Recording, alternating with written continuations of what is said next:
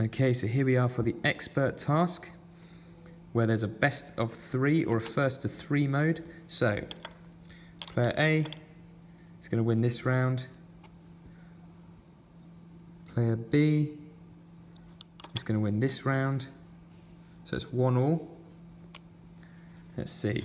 Player A.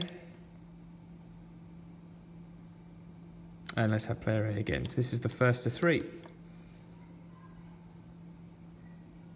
And it shows on the screen, A wins best of 3. Now obviously it actually should be first to 3 rather than best of 3, because the best of 3 would be the first person to get to 2. But never mind that.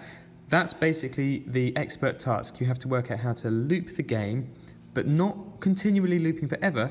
Only loop as many times as is necessary for one of the players to have won 3 times, and it should keep track of who that player is, and it should show it on the screen when that player has achieved 3 wins.